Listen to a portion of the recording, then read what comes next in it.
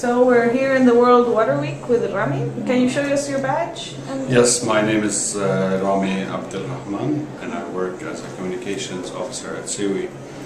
And one of the most exciting things for this year's World Water Week has been actually working with social media. I mean, a couple of years ago I came to the World Water Week as a journalist, and then I suggested that there should be a lot more social media happening here. Mm-hmm. And this year I'm very happy to see it actually exploding on the Twitter hashtag, for example, for the World Water Week, which is hashtag WWWeek. All organizations are just pumping in good information. People attending the sessions are communicating about what's going on, and there's quite a phenomenal acceptance of this whole new media approach, even among people who never usually use social media. Mm-hmm. Do you consider the Water Cube part of that social media? Well, the Water Cube has been one of the first platforms in that sense. It was a very forward-looking idea that is really getting picked up and is receiving a lot of attention.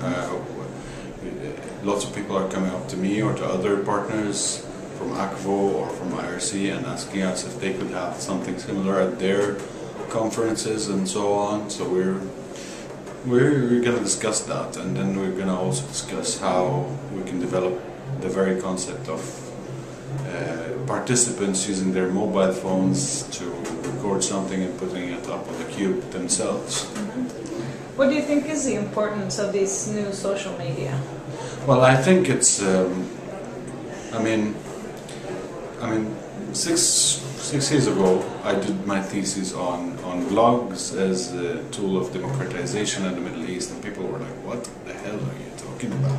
And now it's the whole Middle East just is risen out of, you know, many decades of dictatorship and loss of hope. Thankfully, mostly to the organization that or I can't say it wasn't an organized effort, but the spontaneity of social media, where a lot of people started organizing themselves, starting for a cause, and they actually the couch sitting and twittering and so on became real action on the street, and they got their goals done, and that's something that's very inspiring even when it comes to working with water. I know that there are organizations doing some similar work, but what we're trying to really promote is that for all actors to really start using social media, and we're giving them the platforms to do so. That's really important stuff. Thank you very much. Thank you.